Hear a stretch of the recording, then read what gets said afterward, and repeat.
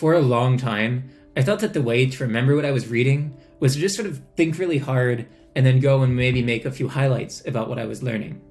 After a lot of trial and error, I found that this just isn't true. Eventually, I found active reading, a process that involves taking notes and really engaging with the material, is the only way to fully internalize and understand something well. I've since found this 5-step process that makes active learning easy and repeatable. It does take more time up front, but it really has led to much better outcomes for me in terms of grades and long-term understanding.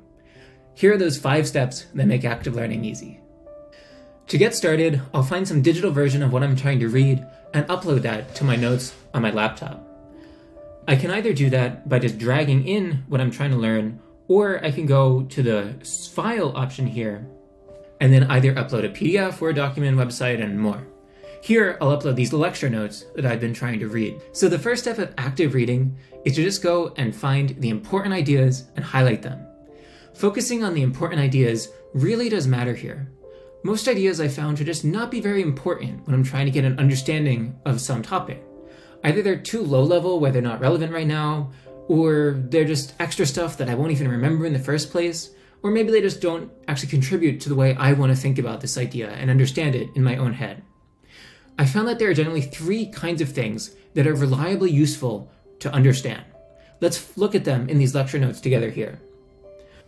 So the first are concepts, ideas that I can attach other ideas to and start to grow some understanding.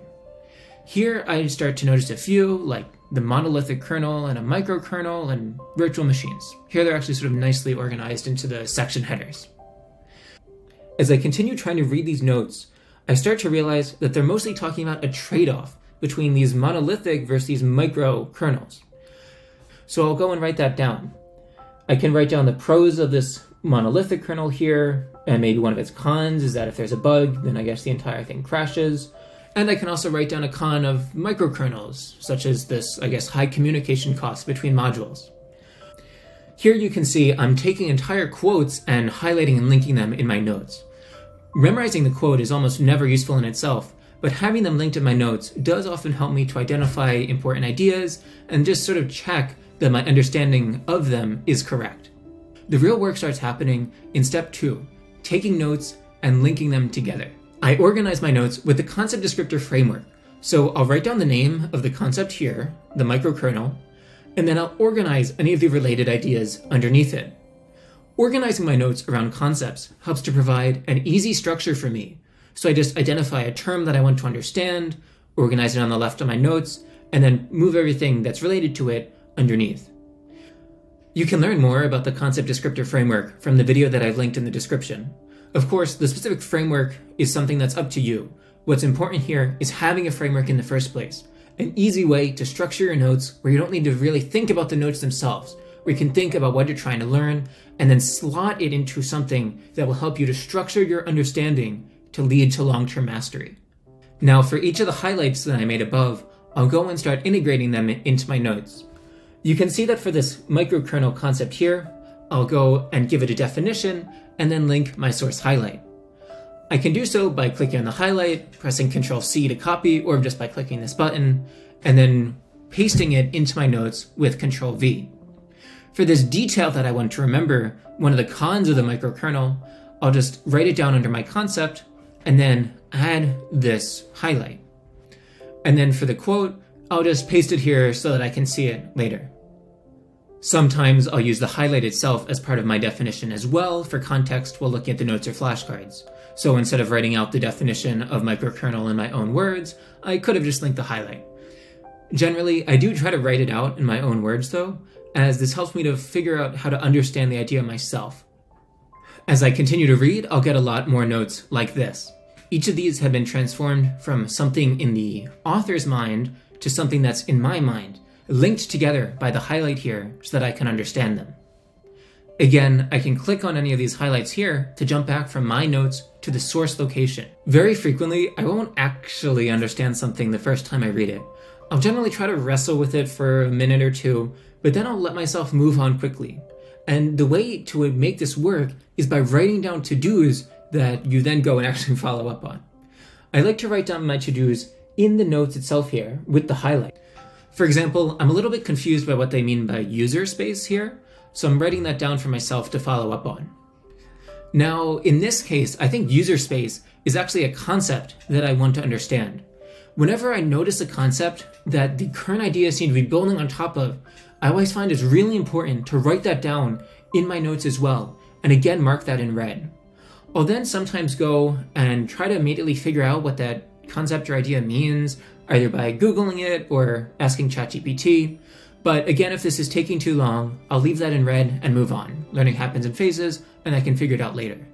If other questions come to mind while I'm reading, I like to also write them down in red. Generally, I won't actually follow up on these, but it helps to get me engaged and really thinking about the material. Here, for example, I'm sort of wondering, have people actually tried to make microkernel architectures? It's also pretty frequently useful to extract figures or images for what I'm trying to learn. Now, there's no such thing as a visual learner, but leveraging the visual parts of your brain can help to understand something more deeply. Here, I've also gone ahead and uploaded the lecture PDF. There are pretty useful figures here that help me to understand the monolithic and microkernel more visually. I'm going to make an area highlight by holding Alt and dragging over to select it, and then pasting that highlight into my notes next to the relevant concept. Visualizing something is almost always useful. If I don't do it in my notes in the form of an image, I'll still try to do it in my head. Generally, this is often less about the visual picture and more about the story that the picture contains. Here, for example, I'm thinking about how information or data flows between these different subsystems of the kernel. My goal with active reading is to generally take what I'm learning away from the source here into something I can use either on exam day or in some project or in my life down the line. I found flashcards to be a really critical element to this. In the short term, they help me to really crystallize my understanding of what I'm learning, and in the long term, they help me to use spaced repetition to maintain and grow that mastery. Here, when I was defining these terms, I was actually simultaneously making flashcards. Anytime you type the double right arrow in RemNote, once and then twice here, or the double colon, both a definition and a card are created. You can see how that looks here in the preview. The system will auto-test me with these with spaced repetition if I click on flashcards on the left, or if I click on study at the top of my document here. For quotes, I like to make fill-in-the-blank cards directly in the highlight itself. You can see that if I open the highlight, I can directly select the text that I want to test myself on, and then press this button for fill-in-the-blank. Or I can create image flashcards directly by clicking on the image here, clicking image occlusion, and then dragging a box over the part that I want to test myself on. I want to remember the different kind of subsystems that you would split out in a microkernel. So I would just drag a box over this, and then I can remember a few examples for myself. With these cards, I'll generally go and try to review them a first time the night after I learn them initially, and then continue to review them with spaced repetition over time. My goal is not rote memorization here at all. It's really just to decide how I want to think about this idea and then reinforce that in myself over time so that I can actually use it come exam day. Once I'm done taking these notes, then I'll go and take a break, but then come back and look through any of the to-dos or questions that I've written down for myself. I can do that easily here by opening up the right sidebar and then looking for any ones that I've highlighted in red or that I've written down to-dos on. For the ones that I follow up on, I'll often go and make flashcards from these again. If I was confused about it once, I probably will get confused about it again in the future. Those are the 5 steps of my active reading process. I identify important information and highlight it. I take notes about that in the form of concepts and their descriptors. I write down to-dos and questions while I'm reading to actively engage with the material. This all generates flashcards that I then go and practice and review myself on. And then finally, I'll go and look over the material again and review it later, either that day or in the coming weeks, to re-engage with it and see if I'm still confused about anything. Just to make sure it doesn't go unstated, my main goal during all of this is not writing things down or highlighting or even worrying about my notes at all. It's just about thinking about the material, and generally this involves like staring at the ceiling and being confused, trying to understand something. The notes in this process are just a trick and sort of formalism that gives myself structure here so that I can continue steadily moving along without getting stuck or going and procrastinating and doing something else. And then when I'm done, I'll have simultaneously made highlights I can refer to and search, notes I can read, flashcards I can practice and review, and these questions I can go and follow up on. It always feels really productive.